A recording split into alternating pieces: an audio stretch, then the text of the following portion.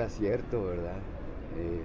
Yo daría mi vida por tal de que fuera cierto, pero la realidad es que no.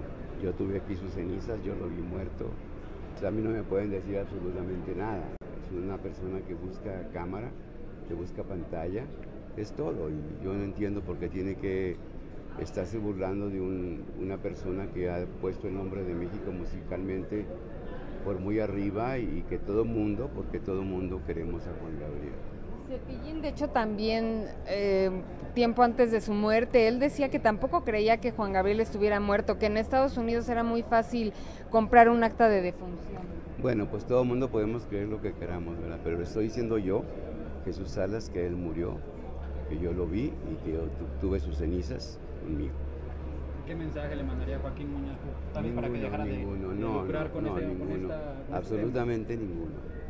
Oiga, señor, y así como este tema está saliendo ahorita, ¿usted cree que Juan Gabriel haya dejado más temas para más artistas? Más temas, sí, como no, inéditos, hay bastantes temas inéditos.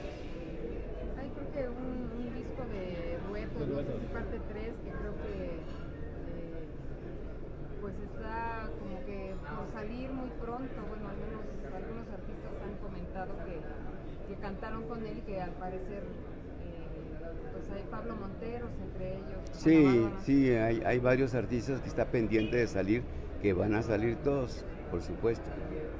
Están tomando tiempo para hacer las cosas, pero van a salir todos. Quienes pueda informar muy bien de todo eso, señor Farías, que es el productor de sus discos de duetos. Muchas gracias.